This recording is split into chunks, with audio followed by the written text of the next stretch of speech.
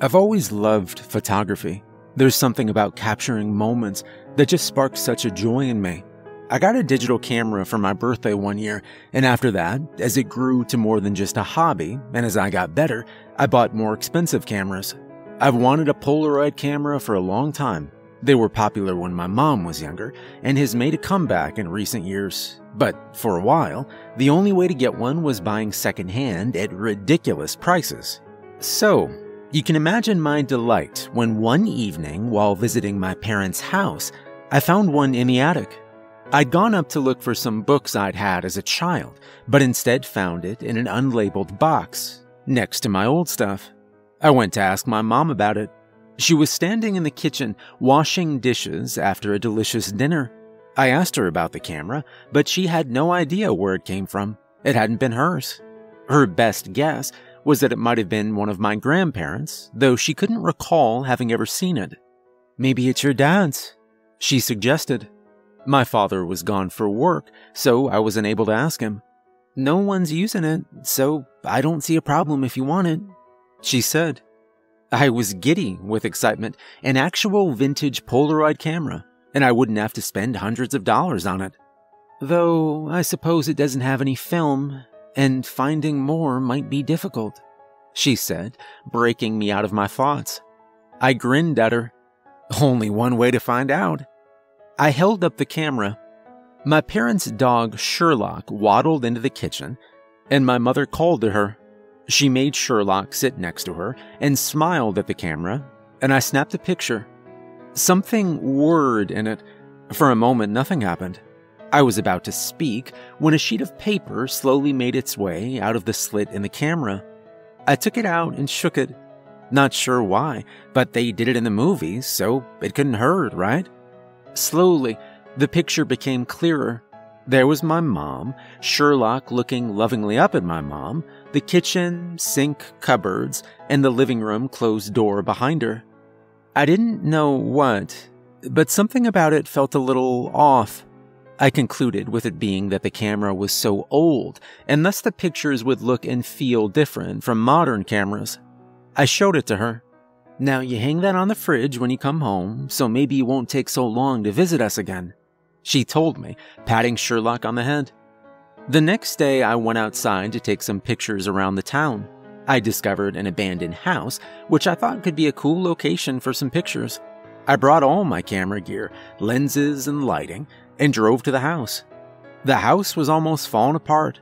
From what I could find, it hadn't been used since the war, and though I knew nothing about houses, I'd guess it was even older than that. I checked the door, but it was locked. Figures, though it would have been cool to get some photos from the inside and out into the woods. Oh well. I spent a couple hours doing so, loading everything back into the car when I saw the Polaroid camera in the back seat, where I'd forgotten it the night before. I grabbed it and turned towards the house. Maybe I could come back tomorrow when the lighting was different, get a picture of me holding the Polaroid, lining it up with the house. It would be a very stereotypical photo, but still, wouldn't matter as long as I liked it. I snapped a photo with the Polaroid, hoping it wasn't too dark outside. Wouldn't want to waste another picture. It whirred and spat out a photo. I glanced at it. It looked alright. I could probably work with this. I sat in the car and drove back home. When I got home, I ate dinner and then got to work on editing the photos. My cat Watson was as always at his cuddliest at the times I was working. I lifted him up and dropped him outside my office door and closed it, feeling a bit guilty. After a couple of hours, I decided to take a picture of the Polaroid picture to see how it might look if I worked with it tomorrow. I rigged up a camera, took the picture, and moved the photo from the memory card. I was experimenting with trying to get the Polaroid to match up exactly with the house, which didn't work, as the lens on my camera warped the house a bit. I'll try a different lens tomorrow, I thought. And then I noticed something. The door on the Polaroid was slightly open. I checked the other photo. Closed. Huh. That's strange. Maybe after I tried to open it, it opened by itself? Might not have been locked, only stuck. If that was the case, then tomorrow I could get some photos from the inside. I went to bed, head spinning with the possibilities of all the cool photos I might get in the morning. The next day, I went back to the old house. I parked the car where I had the previous day and unloaded my gear. I grabbed some lights, cameras, and a stand and went towards the house. I grabbed the door handle. It didn't budge. Strange. I was so sure it was slightly open on the photo. The photo was in a folder in the car, but it could wait. I tried the door again. Definitely wouldn't budge. Maybe I'd seen wrong on the photo. Or maybe whoever owned the house had been here and locked it, though that didn't seem very likely. I took some more pictures of the house, and when I felt happy about those, I got the Polaroid from my car. The door was definitely slightly open. That means I could have gotten in before the owner locked it. Typical. I took my pictures with a Polaroid photo in frame, and I went home. Those last pictures had, in my opinion, turned out really well, and after an hour with color correction, they looked even better. When I got home, I carried all the gear inside and placed the Polaroid on my kitchen table. I went straight to editing, knowing that if I didn't start at once, I'd procrastinate and end up watching Netflix with Watson the rest of the day. Watson was sitting outside my office purring. I decided not to work as long and maybe actually end up with Watson and Netflix. Wasn't a bad idea. I ended up editing the photos for about an hour before I called quits. Watson was laying just outside the door and was pushed across the floor as I came out, letting out a long meow as he was pushed. I went to the living room and put on a movie. The moment I sat down, Watson materialized and laid down beside me with a soft meow. Halfway through the movie, I got up to walk around for a bit. I didn't bother pausing the movie, just stood up and left. When I came back, Watson had moved over in my seat and was lying on his back along the back cushions of the couch. I felt my pockets for my phone, but realized it was on the table next to Watson. If I went to get it, he was guaranteed to move. I remembered placing the Polaroid on the table in the kitchen and tiptoed in to fetch it, praying Watson wouldn't move. He hadn't. I snapped the picture and the camera started whirring. Watson immediately spun around and on his legs at the noise. I had my photo. I grabbed it and shook it before looking at it. Yes, the perfect cat picture. Though, I looked closer. Watson was laying on the couch, and my bedroom door slightly open in the background. Only problem, I glanced up. Yeah, my bedroom door was closed. Also, that wasn't even my door. It had some kind of carvings on it, symbols of some kind. For a while, all I could do was stare up and down from picture to door. It had to be some kind of prank, right? Some kind of editing. Maybe the camera wasn't old, only looked like it, with some kind of weird door filter that changes the door. That doesn't even make sense, though. I went outside to the garden.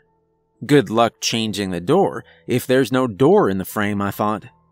I took a photo, grabbed it, and shook it.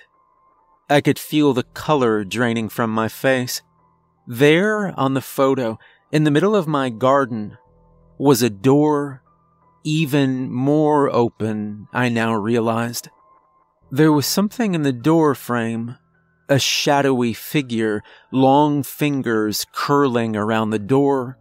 It was slightly blurry, as if it had been shaking at the camera while taking the picture or holding it with a long exposure.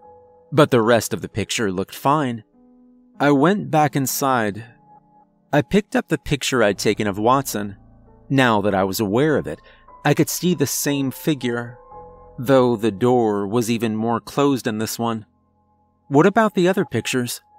I placed the Polaroid down on the living room table and almost ran into the office, throwing papers to the ground, searching for the picture of the house.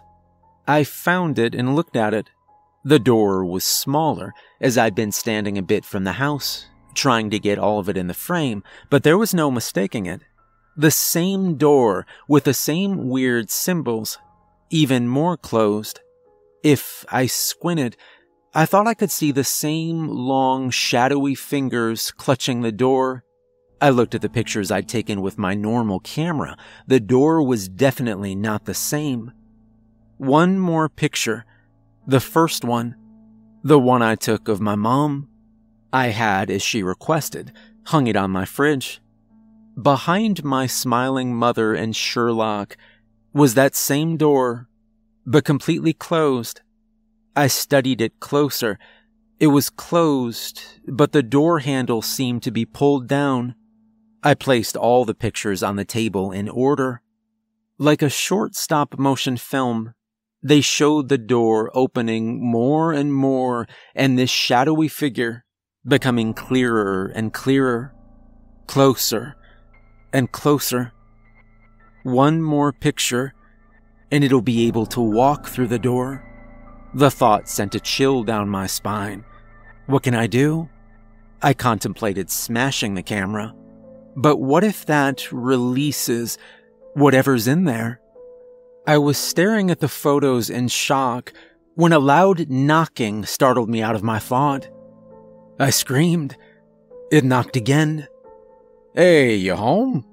Someone shouted from the outside, the voice very familiar. My dad. I gathered the photos and went to open the door. Before I opened it, I stuffed the photos into a drawer in the hallway. He hugged me the moment he had a clear line. "Hey, kiddo, miss me?" he asked. I could hear the smile in his voice. I took a deep breath, trying to forget about the photos and act normal. No one would believe it anyways. Hey, you okay? You look a bit shaken up." Yeah. I just wasn't expecting anyone. Your knocking kinda scared me." "Come on in," I said, trying to seem normal. "I'll put on some coffee." He ruffled my hair and walked away into the living room, making noises at Watson, trying to get his attention. I started putting on the coffee, and I took a few deep breaths. Calm down, just calm down. "Hey, a Polaroid camera." I stumbled into the living room and saw him holding the camera up in front of his face. "Dad, no," I said, but it was too late. I heard the click. Dad looked at me, surprised. I held my breath, looking at the camera in terror. Nothing happened. "Aw, too bad. Looks like it's out of photos," my dad said. I let out a breath I didn't know I was holding, and I felt weak in my knees, the realization washing over me. Thank God it was empty. Even though the camera was empty, though, I've never gotten rid of it. The thought of someone finding it, getting more film, and taking that last picture is too frightening. I put it in a box and buried it in my garden with a note explaining its terrifying nature. If I move, I'll dig it up and bury it wherever I live. I've seen horror movies. What I fear the most is that some years after my death, some stupid teenagers will dig it up, ignore the warning, get some film, and somehow doom the world, or die themselves. It kept me up at night, knowing that I could potentially have somehow released this, whatever it was, into the world, and that someone might in the future. And then, I'm also scared that this door really exists somewhere, that somewhere someone is able to open it, and might do so. Maybe nothing will happen. Maybe whoever opens it dies. Maybe this entity will search for the camera. Search for me. The uncertainty is eating away at me. How can I know if it's in the camera, or if it's out there somewhere, just waiting for someone to open the door?